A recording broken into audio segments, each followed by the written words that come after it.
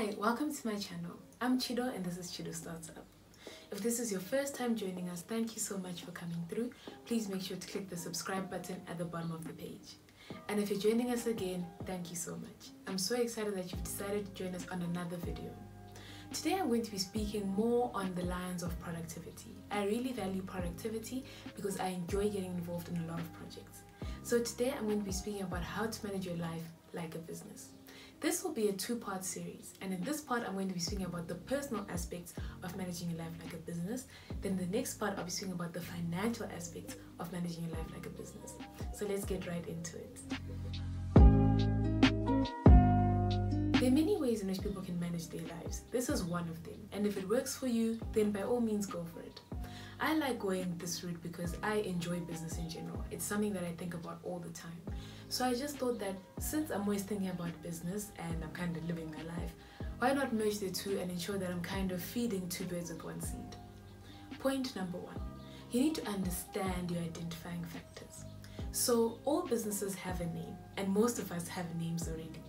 Businesses also have a logo, and for us, our logo is our signature.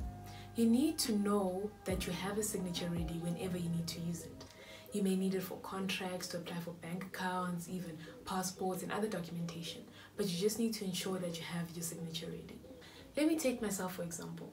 I never really thought about a signature or even practiced it because I didn't really need it at the time.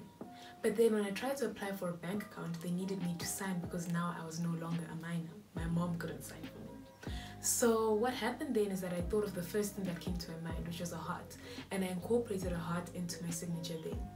When I then decided what type of signature I wanted to have, I didn't want a heart anymore, but it became a bit difficult to change it.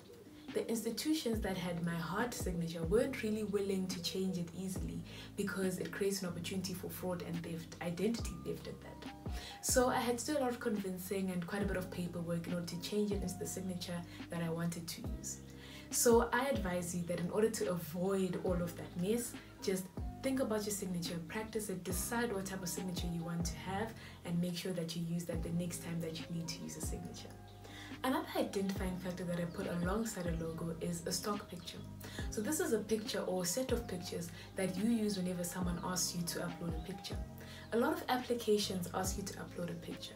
There may also be times when newspapers or other publications may want to publish your work and put a picture of you so that people are able to identify you whenever they see you.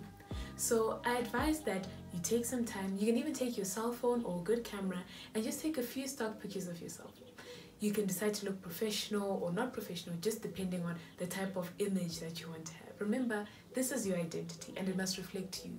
It doesn't really necessarily need to reflect others' expectations of you, but as long as you're comfortable and you're happy using that stock picture, then go for it.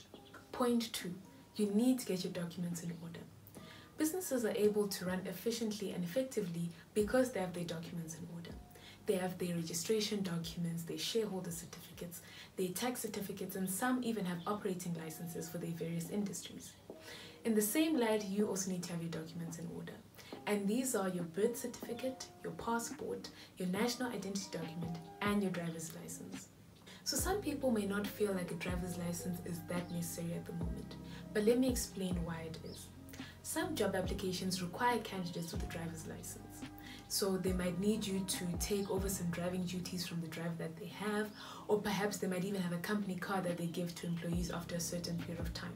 You never really know why people ask for these things, but just having it helps you to be that candidate that has most of the qualifying factors for the job. Another reason why it is important to have a driver's license is because some applications and opportunities require you to have 2 or more forms of identity documents. So a passport and a national ID do help, but not all institutions accept a birth certificate. The reason why they don't accept birth certificates is because birth certificates usually don't have a picture of you on them. Even if they did, that picture was taken when you were a few weeks old, and it's difficult for them to actually ascertain whether it is really you who was in that picture back then. Some can also use a birth certificate and steal it and steal your identity because again, it doesn't have a picture, and even if it does, it could be any baby. So make sure you have your driver's license. It will help you as an additional form of an identification document, and it can also help you secure some other opportunities which you may not have qualified for if you didn't have a driver's license. Point number 3, You need to understand your ambitions and your targets. Just like how a business has a vision, objectives, and a mission statement, you too need to have a vision, objectives, and a mission statement. This is to help you kind of find yourself and discover what exactly you want to do. It's quite difficult in this day and age with all the information out there to really decide and know exactly what you want to do. So I believe that the best way is to try things out. Let me take an example. So let's say that I want to become a chef. So my vision is to become a chef. And my objectives is that I want to become a chef because I want to improve the culinary culture in my community or my country. Then my mission statement would be that I want to make sure that I take a short course in culinary arts within the next 12 months.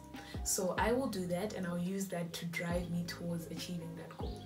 I'll do that, and then after that I'll obviously take some time to reflect and actually see whether I enjoyed it or not. Perhaps I did enjoy it, but not completely. So then I review, and then I change my vision, mission, and objectives. And then maybe now it's that, yes, I still want to become a chef. That's still my vision, so my vision has not changed. My objective, maybe now I really want to improve culinary arts. Perhaps I want to open up a restaurant that is open to, teenagers. Perhaps that's the opportunity that I've seen. And then my mission will be that I'm going to engage with the local high school in my neighborhood and see what types of food that the teenagers they enjoy eating. Then the next step would be for me to do that action and to again review and review and review until I get to a point where I know more of what I want to do with clarity. Using this method can actually help you merge fields that you're interested in as well. So let's take the last example, that now I still want to become a chef and I want to open a restaurant for teenagers, and I've gone to the local high school and found out what people like. Perhaps I find out that a lot of teenagers eat a lot of leftovers for lunch, so they've never really explored new types of food. And maybe my friend had kind of launched me to do a coding course because coding is a thing to do nowadays. So now I can actually merge them and then have a new mission statement, vision, and objectives. So my vision would be I want to become a chef and use technology in my desire to become a chef.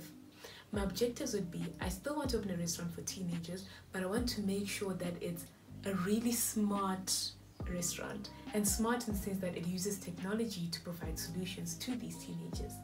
Then my mission statement would be that I want to try code recipes for my restaurant that use common leftovers in households. So maybe I'll take a survey of these students, find out what common leftovers are, use that to create my first meals and attract the clients. Because they're kind of aware and familiar with the leftovers, it'll be a great way to get them to come through. Then after that, perhaps I can still go back to my old goal and improve culinary arts, introduce them to new types of foods. So managing your life like that, by having a vision, objectives, and a mission statement, can help you narrow down into what you want to do. Whether it's for that season or for the rest of your life, it's still a good exercise to implement. Point number 4, you need to keep track of your timesheet. Some businesses still use the timesheet method today, where you clock in when you arrive and you clock out when you leave. This type of thinking is still useful to use in your personal life, as it will make you understand your time management skills and where your time is going. At times you may have tasks that you want to complete, but you're unable to get to them because maybe time runs away with you or other tasks come up that need your immediate attention. And that's completely fine. But understanding those demands and how you react to them in terms of your time management is very useful. So sometimes you may think that a task will take you 1 hour and it ends up taking you 3 hours. That is not really a reflection on your ability to do the task, but it just shows that you just need to manage your time differently. So allocate that rightful 3 hours to that task instead of trying to rush it in an hour, because you've understood now that that type of task takes you 3 hours to do. Understanding your time management is also useful in order for you to make time for external things.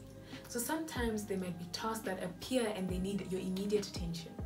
Understanding how to structure your day and how your time works will help you make way for that again without putting a lot of pressure on you. Clocking your timesheet doesn't have to be a forever thing. You can do it over a week, over a month, or whenever your schedule changes, just so that you understand how your time works and you manage it from there. With this practice, you don't need to do it often, but I would suggest that you do it, especially when things change in your life, in order for you to understand how to best use your time. Point number 5, rate and review yourself.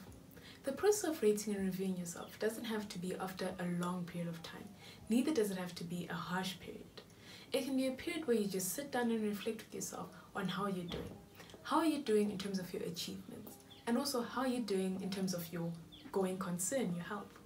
Businesses need to make sure that they remain going concerns in order for them to be sustainable in the future. And in the same way, you need to do that too. Make sure you're checking your mental health, your emotional health, your physical health as well.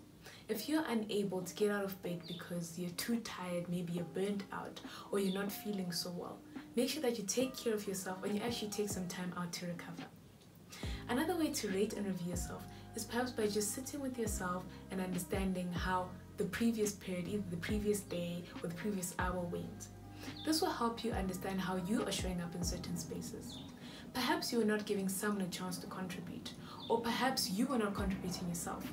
Sitting down after that period and understanding why that happened will help you adjust accordingly in the future and adjust according to how you want to present yourself. Point number 6, and my personal favorite, reward yourself. Businesses reward their employees by offering them bonus packages and even Christmas parties at the end of a hard-working period. In the same light, you should be doing the same for yourself. Make sure that you reward yourself and appreciate yourself. Acknowledge the hard work that you've been doing. Acknowledge all the things that you've gone through. Acknowledge your victories and even acknowledge things that you wish to improve upon, because it means that you are willing and committed to improve upon them. Make sure that you do things that you truly enjoy. And if you wish to invite other people, do so. Do anything that makes you happy and anything that makes sure that you remain a going concern. Because in order for a business to thrive, its people must thrive. I would love to hear how you are managing your life. Whether you're going to take some of these points and implement them in your life, or even if you have additional points to add, please make sure to leave them in the comment section below. Like, share, and subscribe to Chido Starts Up. I'll see you next time.